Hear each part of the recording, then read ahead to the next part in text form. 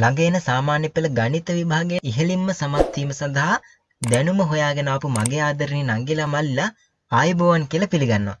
ඉතින් අපි සාකච්ඡා කරමින් ඉන්නේ නංගි මල්ලි මේ අවුරුද්දට අදාළ ගණිතයේ එක ප්‍රශ්න පත්‍රයේ කෙටි ප්‍රශ්න සමග. ඉතින් කෙටි ප්‍රශ්න අංක 18 දක්වා මීට කලින් වීඩියෝස් යටතේ අපි සාකච්ඡා කරා. ඔයා මේ වීඩියෝස් බැලුවේ නැත්නම් ඔයාට පුළුවන් මේ වීඩියෝස් ටික බලලා මේ වීඩියෝ එකට එන්න. ඉතින් ප්‍රශ්න අංක 19 ඉඳලා 25 දක්වා වූ සියලුම ප්‍රශ්න අද මම වීඩියෝ එකේ යටතේ වලට කියලා දෙන්න බලාපොරොත්තු වෙනවා. ඉතින් එක ප්‍රශ්නයක් සඳහා ගතවන කාලය ගොඩක් වැඩි කියලා මම මුලින්ම කියන්න ඕන. හේතුව තමයි එක ප්‍රශ්නයක් සඳහා මම කියලා දෙන දැනුම් සම්භාරය ගොඩක් වැඩි. මේක කෙටි ප්‍රශ්නයක් වෙන්න පුළුවන්. ඉතින් ඔයාලට රචනා ප්‍රශ්නයක් සඳහා අවශ්‍ය දැනුම කෙටි ප්‍රශ්නයට අදාළ පාඩම හා සම්බන්ධව මම ඔයාලට එක ප්‍රශ්නයකදී කියලා දෙනවා. ඉතින් නංගි මල්ලි ප්‍රශ්න අංක 19 දීලා තියෙනවා රූපේ දී ඇති තොරතුරු අනුව සිම්පල් A හි අගය සොයන්න. ඉතින් මෙන්න මේ විදිහට ත්‍රිකෝණයක් දීලා තියෙනවා. මෙන්න මේ පාදයට එකිනෙකට සමාන්තරයි කියලා දීලා තියෙනවා. ඒ වගේම මෙන්න මේ පාදයේ දිග සිම්පල් A, මේ පාදයේ දිග සෙන්ටිමීටර් 2යි, මෙන්න මේ පාදයේ දිග සෙන්ටිමීටර් 8යි, මෙන්න මේ කෑල්ලේ දිග සිම්පල් A කියලා දීලා තියෙනවා. ඉතින් අපි දන්නවා ත්‍රිකෝණ ආශ්‍රිත ගොඩාක් ජනප්‍රිය ප්‍රමේයයක්. ඒ තමයි ත්‍රිකෝණයක මෙන්න මේ විදිහට පාද දෙකක් යා කරලා අඳින රේඛාව ත්‍රිකෝණයේ තුන්වෙනි පාදයට සමාන්තරයි නම් මෙන්න මේ අපි අඳපු රේඛාව මගින් සම්බන්ධ වෙලා තියෙන පාද දෙක සමානුපාතිකව බෙදෙනවා කියලා. ඒකේ තේරුම තමයි සිම්පල් A බෙදීම 2 සමාන වෙන්න ඕන 8 බෙදීම සිම්පල් Aට. ඒක තමයි මම මෙතන සමීකරණයක් විදිහට ලියලා තියන්නේ. මොකද්ද නංගි මල්ලි මම ආයෙත් කියන්නම්. මේ ත්‍රිකෝණය ඇඳලා තියෙන මේ සමාන්තර රේඛාව මගින් එහා සම්බන්ධ වෙලා තියෙන පාද සමානුපාතිකව බෙදෙනවා කියලා අපි ප්‍රමේයක් දන්නවා. ඒකේ තේරුම තමයි මෙන්න මේ සිම්පල් A කියන පාදයේ දිග මේ දෙකෙන් බෙදුවට පස්සේ එන අගය සමාන වෙන්න ඕන. මෙන්න මේ පාදයේ දිග වන 8 මෙන්න මේ පාදයේ දිග වන සිම්පල් A ගෙන් බෙදුවට පස්සේ එන අගයට සමාන වෙන්න ඕන. ඒක තමයි මම මෙතනදී ලියලා තියෙන්නේ. ඉතින් මේක දිහා බැලුවට පස්සේ ඔයාලට තේරෙනවා ඇති නොදන්න පද තියෙන එකම එකයි. ඉතින් ඒක නිසා ඔයාලට පුළුවන් මේක විසඳලා සිම්පල් A සඳහා පිළිතුරු ලබා ගන්න. අපි බලමු කොහොමද ඒක කරන්නේ කියලා. ඔයා මුලින්ම පයෙන් එකක් ගහන්න මේ සිම්පල් Aට උඩට යන්න. එතකොට මේ A මේ Aත් එක්ක ගුණ වෙලා A වර්ගය වෙනවා. සමානයි මම මේ පැත්තෙන් කකුල එකක් ගහන්නම් දෙකේ ඉලක්කමට. එතකොට දෙවරක් 8 16යි කියලා මේ පැත්තෙන් එනවා. එතකොට නංගි මල්ලි මේ ආකාරයට A වර්ගයේ සමානයි 16යි කියලා ලබා ගන්න පුළුවන්. දැන් අපි කොහොමද සිම්පල් A ගේ ලබා ගන්නෙ? අපිට පුළුවන් දෙපැත්තම මොනා කරන්නද? වර්ගමූලයේ සලකන්න. දෙපැත්තම වර්ගමූලයේ සලකනකොට A වර්ගයේ වර්ගමූලය කියලා කියන්නේ සිම්පල් Aම තමයි සමානයි 16 වර්ගමූලය අපි දන්නවා 4යි කියලා. එහෙම නැත්නම් ඔයාලට පුළුවන් 16 කියන එක ලියන්න කොහොමද? 4 වර්ගය කියලා. 4 වර්ගයේ වර්ගමූලය කීයද? 4යි. මොකද වර්ගමූලයට මේ වර්ගය කැපිලා අවසානට මේ 4 ඉතුරු වෙනවා. ඉතින් මෙන්න මේ ආකාරයට සිම්පල් A සමානයි 4යි සෙන්ටිමීටර කියලා ලබා ගන්න පුළුවන්. ඉතින් නංගි මල්ලි මේ ප්‍රමේය ගොඩක් වැදගත්, ගොඩාක් ජනප්‍රිය ප්‍රමේයක්. මෙන්න මේ වගේ සමාන්තර වෙනකොට මේ ඒ සමාන්තර රේඛාව හා සම්බන්ධ වෙලා තියෙන පාද සමානුපාතිකව බෙදෙනවා. දැන් අපි යමු ප්‍රශ්නාංක 20ට. ප්‍රශ්නාංක 20න් අහලා තියෙනවා ප්‍රස්ථාර ආශ්‍රිත ප්‍රශ්නයක් 2,6 හා 0,2 ලක්ෂ හරහා යන සරල රේඛාවේ සමීකරණය ලියන්න. හරි. අපි දන්නවා සරල රේඛාවක සමීකරණය කොහොමද? y = mx ධන c. m කියලා කියන්නේ අනුක්‍රමණය. අපිට ඒක හොයාගන්න සිද්ධ වෙනවා. x අපිට හොයන්න ඕනේ නැහැ. x විදිහට තමයි තියන්නේ. ධන c. c කියලා කියන්නේ අන්තක්ඛණ්ඩය. ඒක අපිට හොයාගන්න සිද්ධ වෙනවා. මුලින්ම අපි දැන් බලමු කොහොමද අනුක්‍රමණය හොයන්නේ කියලා. අනුක්‍රමණය සමානයි අපි දන්නවා y ඛණ්ඩාංක වෙනස බෙදීම x ඛණ්ඩාංක වෙනස. y ඛණ්ඩාංක වෙනස මම ලියලා තියෙනවා y1 ඍණ y2 කියලා. y1 කියලා මම මෙතනදී ගත්තේ මේ මුලින් තියෙන ලක්ෂයට අදාළ එක. ඒ කියන්නේ 6. y2 කියලා ගත්තේ මේ අවසානට දීලා තියෙන ලක්ෂය. ඒ කියන්නේ 2. 6 ඍණ 2. යට එන x ඛණ්ඩාංක දෙක අතර වෙනස. පළවෙනි එක තියෙන මෙතන 2. x2 කියලා කියන්නේ මෙතන බිඳුව. එහෙනම් 2 ඍණ බිඳුව. එතකොට 6න් 2ක් අඩු කරාම 4යි. 2න් බිඳුවක් අඩු කරාම 2ම තමයි. 4 2න් බෙදුවාට පස්සේ අනුක්‍රමණය වෙනවා 2යි කියලා. එහෙනම් y සමානයි දැන් mx වෙනුවට මට ලියන්න පුළුවන් 2x කියලා. ධන c. c ගෑගේ දැන් අපි හොයමු. c කියලා කියන්නේ අන්තක්ඛණ්ඩය. අන්තක්ඛණ්ඩය කියන එකේ තේරුම තමයි නංගි මල්ලි ප්‍රස්ථාරය y අක්ෂය කැපෙන තැන. ප්‍රස්ථාරයේ y අක්ෂය කැපෙනකොට අපි දන්නවා x ගෑගේ කීයද? බිඳුවයි. x සමානයි බිඳුවක් වෙනකොටනේ y ගෑගියන් එන්නේ. එතකොට නංගි මල්ලි අපිට ගානෙම දීලා තියෙන ලක්ෂය හොඳට බලන්න. x ගෑගේ බිඳුවක් වෙලා. එහෙනම් x ගගේ බිඳුවක් වෙනකොට ප්‍රස්ථාරයේ y අක්ෂය කැපෙන්නේ කීයේදීද? 2ේදී. එහෙනම් අපට හංගලා දීලා තියෙන්නේ මේ 2 ඉලක්කමෙන් මොකද්ද? අන්තක් ඛණ්ඩය. එහෙනම් මෙන්න මේ 0.2 හරහා යන බැවින් අපට කියන්න පුළුවන් අන්තක් ඛණ්ඩය c සමානයි 2යි කියලා. එහෙනම් අපට අවසානට ලියන්න පුළුවන් සරල රේඛාවේ සමීකරණයේ y සමානයි 2x ධන 2 කියලා. දැන් අපි යමු ප්‍රශ්නාංක 21ට. ප්‍රශ්නාංක 21කින් අපෙන් අහලා තියෙනවා දී ඇති තොරතුරු අනුව x යගේ සොයන්න. දීලා තියෙන ත්‍රිකෝණ අනුව x යගේ තමයි හොයන්න කියන්නේ. x කියලා කියන්නන්ගේ මල්ලි මෙන්න මේ කෝණයේ යගේ. අපි දැන් බලමු කොහොමද මේකට අදාළ පිළිතුරු ලබා ගන්න කියලා. ත්‍රිකෝණාශ්‍රිත ජනප්‍රිය ප්‍රමේයක් තියෙනවා. මොකද්ද? ත්‍රිකෝණයක පාදයක් දික් කරාට පස්සේ හැදෙන බාහිර කෝණය අභ්‍යන්තර සම්මුඛ කෝණ දෙකේ එකතුවට සමානයි කියලා. දැන් මොකද්ද මේ පාදය දික් කරපු? මෙන්න මේක තමයි දික් කරපු පාදය. මොකද දැන් හැදුණු බාහිර කෝණය? ඒක තමයි අපෙන් අහන්නේ x. එතකොට මේ ප්‍රමේයෙන් කියන්නේ මොකද්ද? ත්‍රිකෝණයක පාදයක් දික් කරාට පස්සේ හැදෙන බාහිර කෝණය සමාන වෙනවලු කාටද දන්නවද? මේ බාහිර කෝණයට සම්බන්ධ වෙලා තියෙනුනේ අභ්‍යන්තර කෝණයක්. ඒ තමයි දැන් මම පෙන්වන අභ්‍යන්තර කෝණය. අභ්‍යන්තර කෝණයේ සම්මුඛ කෝණ දෙකට. ඒ කියන්නේ මේ කෝණය නෙවෙයි ත්‍රිකෝණයේ ඉතිරි කෝණ දෙකට. එතකොට අපිට කියන්න පුළුවන් ත්‍රිකෝණයක පාදයක් දික් කරාට පස්සේ හැදෙන බාහිර කෝණය වෙන x සමාන වෙනවා ත්‍රිකෝණයේ අභ්‍යන්තර සම්මුඛ කෝණ දෙකේ එකතුවට. ඒ කියන්නේ 80 ධන 30ට. 80 ධන 30 කියන්නේ 110යි. ඉතින් මේ වගේ ප්‍රශ්නයක් 21 වෙනි ප්‍රශ්නෙට අහලා තියෙනවා නම් මල්ලි ගොඩක් ලේසි. මේක විනාඩියකටත් වඩා අඩු කාලයක් ඇතුළත ඔයාලට හැකියාව ලැබෙන්න ඕන පිළිතුරු ලබා ගන්න. දැන් අපි යමු ප්‍රශ්නාංක 22ට. 22 වෙනි ගානෙන් දීලා තියෙනවා රූපේ දැක්වෙන වෘත්තයේ කේන්ද්‍රය O වේ. කේන්ද්‍රය O කියලා දීලා තියෙනවා. මෙන්න මෙතන O වෙන්න ඕනේ. එතන මාක් කරලා නැහැ. හරි. දී ඇති දත්ත භාවිතයෙන් x හා y ගියන් හොයන්න. මම ආයෙත් කියන්න මෙතන තමයි කැපිටල් O අකුර තියෙන්න ඕනේ. ඒ කියන්නේ වෘත්තයේ කේන්ද්‍රය. දැන් අපි යමු දී ඇති දත්ත භාවිතයෙන් x හා y ගියන් හොයන්න. x කියලා කියන්නේ මෙන්න මෙතන කෝණය. y කියලා කියන්නේ මෙන්න මෙතන කෝණය. ඉතින් මම මේක මෙහෙම කරනකොට මට යම්කිසි ප්‍රමේයක් මතක් වෙනවා. ඔයාලට මතක් වෙනවද දන්නේ නැහැ. මොකද මෙන්න මේ කෝණය සහ මෙන්න මේ කෝණය මෙහෙම මාක් කරනකොට විශේෂ දෙයක් තියෙනවා ඔයාලට මතක් වෙන්න ඕන. ඉතින් මම ඒක දැන් ඔයාලට මතක් කරලා දෙන්නම්. ඒ වැදගත් ප්‍රමේය තමයි නංගි මල්ලේ අපි දන්නවා වෘත්තයක වූ කිසියම් ඡාප කොටසක් මගින්. අන්න ඒ ඡාප කොටස මම දැන් ඔයාලට මෙන්න මේ විදිහට ලකුණු කරලා පෙන්නනවා. මෙන්න මෙතනින් පටන් අරන් මෙන්න මේම මේ දක්වා ඡාප කොටස ගැන හොඳට හිතන්න. ඒ කියන්නේ වෘත්ත කොටස ගැන හොඳට හිතන්න.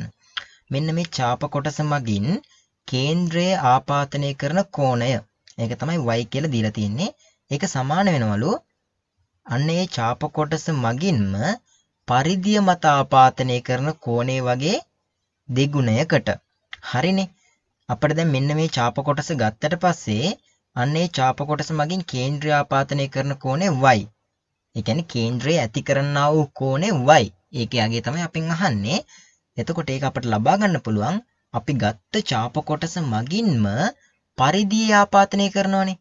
මෙන්න මේ විදිහට පරිධිය ආපාතනය කරන නැත්නම් පරිධිය මත ඇති කරන කෝණය වගේ දෙගුණයක් කියලා. එහෙනම් 35ව දෙකක් තමයි y වෙන්න ඕන. එහෙනම් y සමානයි 35 වරක් 2 35ව දෙකක් 70යි. එහෙනම් ඊටම පුංචි කාලයක් ඇතුළත y සමානයි අංශක 70යි කියලා ලබා ගන්න පුළුවන්. ඉතින් නංගි මල්ලි මේව එකපාරම මම ගානකදී දැක්කට ඔයාට සමහර විට ගානේදී පේන්නේ නැතුව ඇති. මොන ඡාප කොටසද ගන්න ඕන? මේ ඡාප කොටසද? මේ ඡාප කොටසද? එහෙම නැත්නම් මෙන්න මේ සම්පූර්ණ ඡාප කොටසද? මේ ඡාප කොටසද? මොකද්ද ගන්න කියලා ඔයාට තේරෙන්නේ නැතුව ඇති. ඒක තේරෙන්නේ නැත්තේ ඔයා ගණන් අඩුවෙන් හදපු නිසා. පොඩ්ඩක් ගණන් වැඩියෙන් හදලා පසුගිය විභාග ප්‍රශ්න හදලා ඔයා මේ වගේ ගාණක් හැදුවොත් ඔයාට නිකම්ම තේරෙනවා ඔයා ගන්න ඕන මොන ඡාප කොටසද කියලා. මම ගන්න හැටි මම හිතපු හැටි මම ඔයාලට කියලා දෙන්නම්. මම හිතුවේ නංගි මල්ලි දැන් බලන්න මෙතන කේන්ද්‍රය ආපාතනය කරන කෝණේ y කියලා අපිට මුලින්ම තේරෙනවානේ. මොකද කේන්ද්‍රය ඇති වෙලා තියෙන කෝණය y කියලා නම් කරලා තියෙනවා. එහෙනම් මේ y කියන කෝණය ඇතිවීම සඳහා වූ සරල රේඛා දෙක තියෙනවානේ. අන්න ඒ සරල රේඛා දෙක ඔස්සේ යන්න වෘත්තය හම්බ වෙනකන් මෙන්න මේක තමයි අපිට ගන්න ඕන ඡාපය වෙන්නේ. ආයෙත් මම කියන්නම් වෘත්තයේ කේන්ද්‍රය ආපාතනය කරන කෝණය y කියලා නම් කරලා දීලා තියෙනවා. මේ y කෝණය හැදෙන්න අපි දන්නා සරල රේඛා දෙකක් දෙපැත්තෙන් හැදිලා තියෙනවා. මෙන්න මේ සරල රේඛා දෙක ඔස්සේ පහළට එනවා මම වෘත්තයේ කැපෙනකන්. එහෙනම් මෙතනින් පටන් අරන් මෙන්න මේක තමයි මම තෝරගන්න ඕන ඡාපය. එහෙනම් දැන් අපට පුළුවන් අපි දන්න වෘත්ත ප්‍රමේය පාවිච්චි කරලා කියන්න ඡාපයක් මගින් කේන්ද්‍රය ඇති කරන්නා වූ කෝණය එම ඡාපය මගින්ම බලන්න මෙන්න මේ ඡාප කොටස මෙතනින් පටන් අරන් මෙතනින් ඉවර වෙනවා. දැන් බලන්න මේ මෙතනින් පටන් ගත්ත එක වෘත්තේ මෙන්න මේ කෙළවර දක්වා ගිහිල්ලා තියෙනවා. ඒ වගේ මේ ඡාප කොටස මෙතනින් ඉවරයිනේ. මේ ඉවර වෙන ඡාප කොටසින්ම පටන් අරන් මෙන්න මෙතනින්ම අවසන් වෙලා තියෙනවා. ඒකේ තේරුම තමයි අපි තෝරාගත්ත ඡාප කොටස මගින්ම පරිධිය මතත් කිසියම් කෝණයක් ඇති කරලා තියෙනවා. අපි දන්න ප්‍රමේය තමයි මෙන්න මේ පරිධිය මත ඇති කරන කෝණය වගේ කී ගුණයක්ද? දෙගුණයක් තමයි මේ කේන්ද්‍රය මත ඇති කරන කෝණය. එහෙනම් y සමානයි අංශක 70යි කියලා ලබා ගන්න පුළුවන්.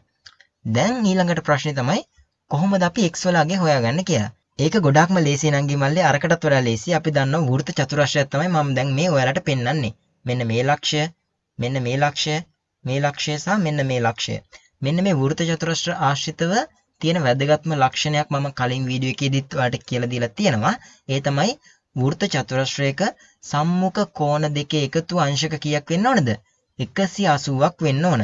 එතකොට මේ x කියන කෝණයට සම්මුඛ කෝණය කීයද? 35යි. එහෙනම් මේ 35යි x කියන කෝණ දෙකේම එකතුව කීයක් වෙන්න ඕනද? අංශක 180ක් වෙන්න ඕන. ආයෙත් මම කියන්නම් වෘත්ත චතුරස්‍රයක තියෙන ප්‍රධානම ලක්ෂණ දෙකක් තියෙනවා. එකක් තමයි මොකක්ද වෘත්ත චතුරස්‍රයක් කියන්නේ කියලා ඔයාලට තේරෙන්න ඕන. වෘත්ත චතුරස්‍රයක් වෙන්න නම් චතුරස්‍රයක් වෙන්න ඕන. ඒ චතුරස්‍රයේ මුළු හතර, ඒ කියන්නේ කොන් හතර වෘත්තයේ පරිධිය මත මේ විදිහට ටච් වෙලා එහෙම නැත්නම් ස්පර්ශ වෙලා තියෙන්න ඕන. ඒක තමයි පළවෙනි ලක්ෂණය වෙන්නේ වෘත්ත චතුරස්‍රයක් වීම සඳහා. දෙවෙනි ලක්ෂණය තමයි වෘත්ත චතුරස්‍රවල සම්මුඛව තියෙන කෝණ දෙක එකතුව අංශක 180යි.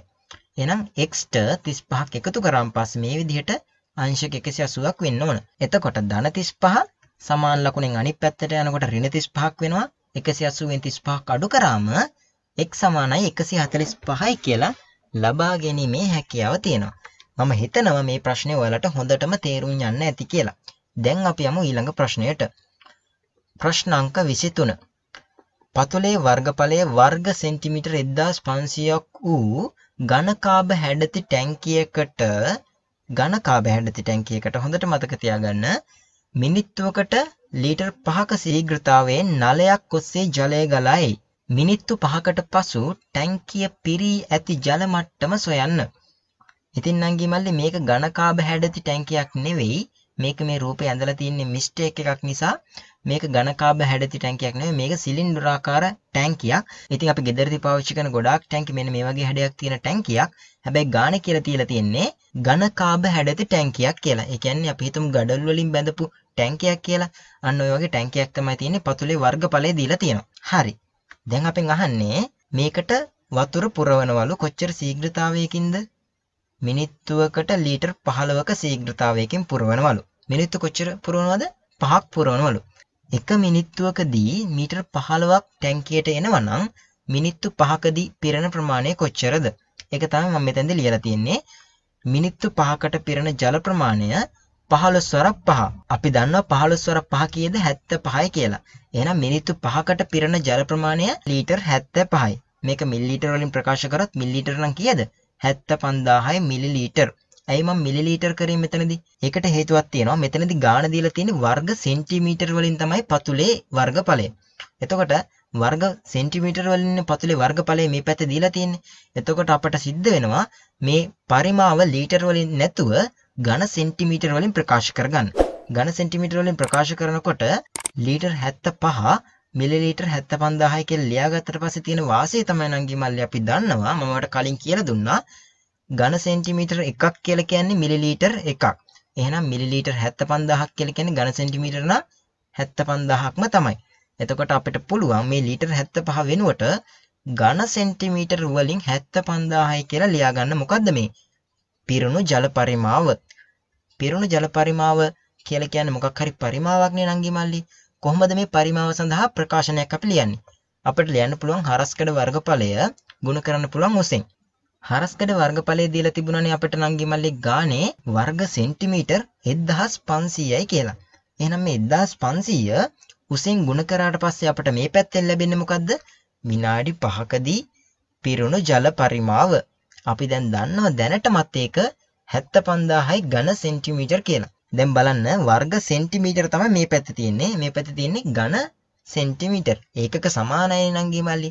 ඉතින් ඒක නිසා අපිට පුළුවන් සිම්පල් h සඳහා පිළිතුරක් ලබා ගන්න 75000 බෙදනවා 1500. මේක සුළු කරාට පස්සේ මට අවසානට එනවා විනාඩි 5කට පිරුණු ජල පරිමාවේ උස සෙන්ටිමීටර් 50යි කියලා.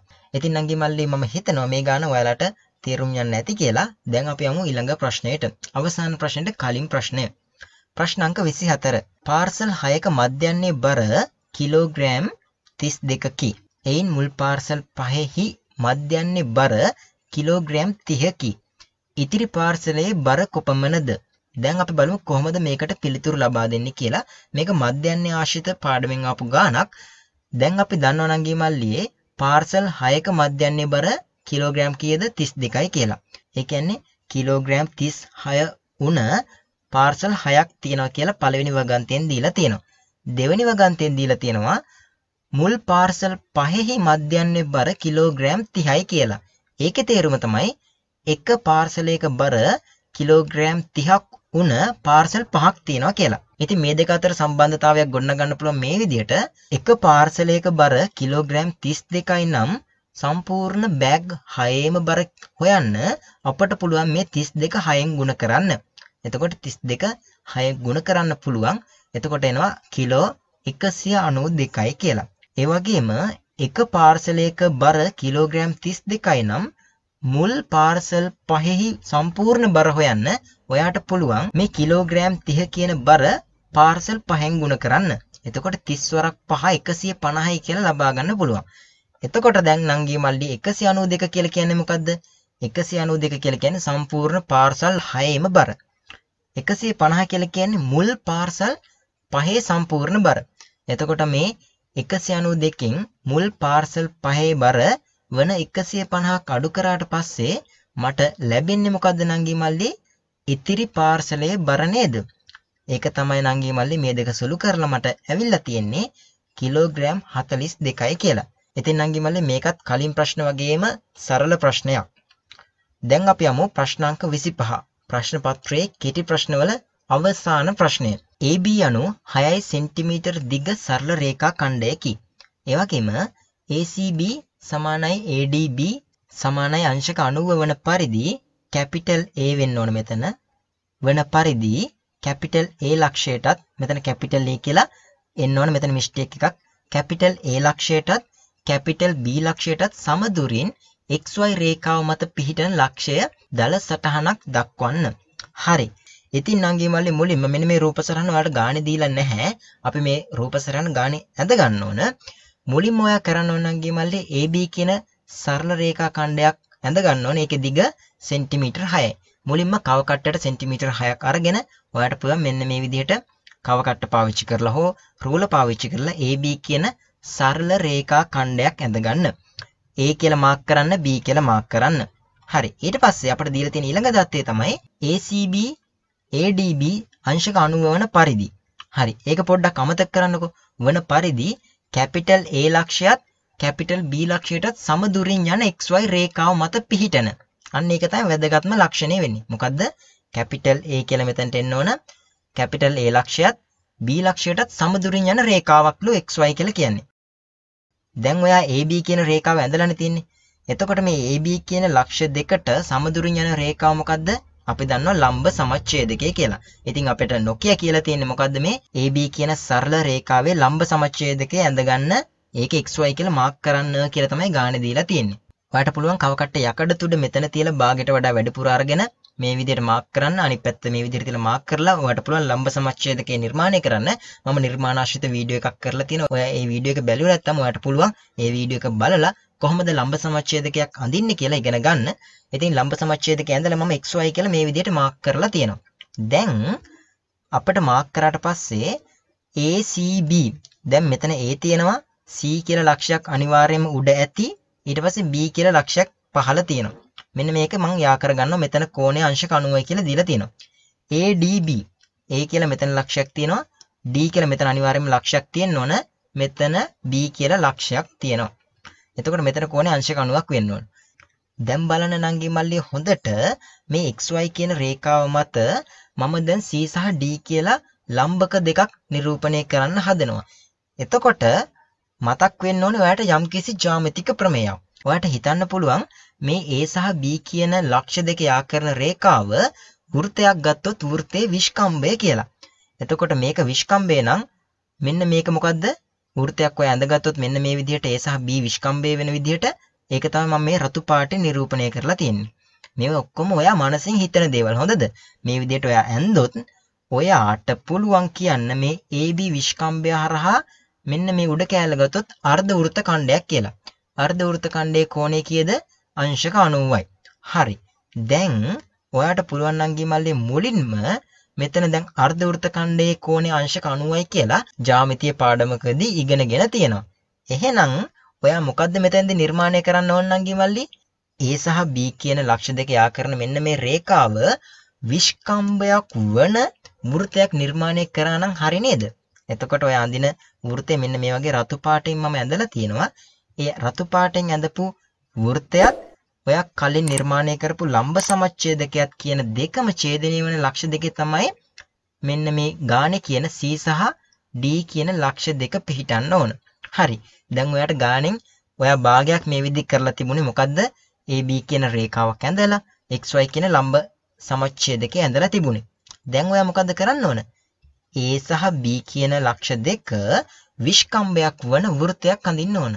වෘත්තයක් අඳින්න මොකද්ද ඕන? පොයින්ට් එක. කේන්ද්‍රයක් ඕනනේ. කොහොමද කේන්ද්‍රය හොයන්නේ? කේන්ද්‍රය තමයි නංගී මල්ලි අපි මේ වෙනකොටත් හොයලා තියෙන්නේ. මේ කතිර ලකුණ මැද තියෙන පොයින්ට් එක තමයි කේන්ද්‍රය වෙන්නේ. එහෙනම් ඔයා කව කට්ට අරගෙන යකඩ තුඩ මෙතන තියන්න, පැන්සල් තුඩ මෙතන තියලා ලස්සන වෘත්තයක් අඳින්න. ඒ වෘත්තය රතු පාටින් මම මෙතනදී පෙන්නලා තියෙනවා. ඒ රතු පාටින් පේන වෘත්තයත් මේ XY රේඛාවත් ඡේදනය වන තැන් දෙක තමයි නංගී මල්ලියේ C සහ D වෙන්න ඕන. එහෙම වුණොත් තමයි මොකද්ද? AB කියන රේඛාව විස්කම්භයක් වෙන්නේ. මෙන්න මේ AB කියන විස්කම්භය ඔස්සේ මේ උඩ කෑල්ල අර්ධ වෘත්තයක් වෙලා අර්ධ වෘත්තයේ කෝණය අංශක 90ක් වෙලා මේ ගානේ දීලා තියෙන දත්ත සත්‍ය බවට පත් වෙන්නේ. ඉතින් ඒක නිසා ඔයාලට කරන්න තියෙන හරිම සරල දෙයක් නංගී මල්ලි මුලින්ම AB කියලා සෙන්ටිමීටර් 6ක් දිග සරල රේඛාවක් ඇඳ ගන්නවා. ඊට පස්සේ ඒ සරල රේඛාවට ලම්බ සමච්ඡේදකය ඇඳ ගන්නවා. ඊට පස්සේ ලම්බ සමච්ඡේදකය මේ AB කියන රේඛාවයි කැපෙන තැන කේන්ද්‍රය වූ AB විස්කම්භයක් වුණ වෘත්තයක් අඳිනවා. ඒක තමයි නංගි මල්ලි මේ ගානට අදාළ දල සටහන වෙන්නේ. ඉතින් මේ ගානට අදාළ දල සටහන ඇඳලා මේ C සහ D ලක්ෂ මාක් කරලා මෙන්න මේ විදිහට මේ කෝණය අංශක 90යි මේ කෝණය අංශක 90යි කියලා දිය තිබුණොත් මේ ගානට අදාළ ලකුණු ඔක්කොම ලබා ගැනීමේ හැකියාව තියෙනවා. ඉතින් නංගි මල්ලි මේ ගාන මම ඔයාලත් එක්ක සාකච්ඡා කරනකොට නිර්මාණ ගාන ආශ්‍රිත ගොඩක් සිද්ධාන්ත කියලා දුන්නා. ඉතින් තවදුරටත් නිර්මාණ ආශ්‍රිත දැනුම ඔයාට අවශ්‍ය නම් ඔයාට පුළුවන් YouTube එකට ගිහිල්ලා හෝ PassMeVideo app එක හරහා නිර්මාණ ආශ්‍රිතව මම කලින් සාකච්ඡා කරපු සියලුම නිර්මාණ ආශ්‍රිතව කරපු වීඩියෝස් නරඹන්න. ඉතින් මේක මතක් කරනවා. ඒ වගේම තමයි ඔයා තාමත් PassMe සහ PassMeVideo කියන apps දෙක download කරලා නැත්නම් සහ register වෙලා නැත්නම් dialog number එකක් පාවිච්චි කරලා ඉක්මනටම Play Store එකට ගිහිල්ලා PassMe කියලා type කරලා PassMe සහ PassMeVideo කියන apps දෙකම ඔයාගේ දුරකථනයට download කරලා dialog number එකක් පාවිච්චි කරලා register වෙලා මගෙත් එක්ක සාමාන්‍ය පෙළ විභාගයේ ගණිතය විෂයට විතරක් නෙවෙයි අනිත් විෂයන් සියල්ලටම අදාළව ඒ සාමාර්ථය ලබා ගැනීම සඳහා මේ apps දෙකත් පාවිච්චි කරන්න කියලා මතක් කරන ගම ඔයා මගේ channel එක තාමත් subscribe කරලා නැත්නම් පල්ලෙහා තියෙන රතු පාට subscribe button එක දැන්ම click කරන්න පුළුවන්. ඊට එහා පැත්තේ තියෙන bell icon එක click කරොත් තමයි මම දාන වීඩියෝ එකක් ඔයාගේ ළඟටම notification එකක් විදිහට ගෙන්න ගැනීමේ හැකියාව තියෙන්නේ. ඉතින් මේක මතක් කරන ගමන් අදට සමුගන්නවා. සියලු දෙනාටම ජයග්‍රාහී අනාගතයක් ප්‍රාර්ථනා කරනවා. සාමාන්‍ය පෙළ හා උසස් පෙළ හදාරන ඔබ සඳහා වීඩියෝ සහිතව සියලුම සිද්ධාන්ත, පසුගිය විභාග ප්‍රශ්න පත්‍ර, ආදර්ශ ප්‍රශ්න පත්‍ර, ඒ වගේම ශ්‍රී ලංකාවේ ප්‍රසිද්ධ පාසල්වල විභාග ප්‍රශ්න පත්‍ර සහ අනුමාන ප්‍රශ්න පිළිතුරු සහිතව නොමිලේ ලබා ගැනීම සඳහා ඔබ දැන්ම PassMe app එක download කරගන්න. PassMe ඉගෙන ගන්න හොඳම විදිහ.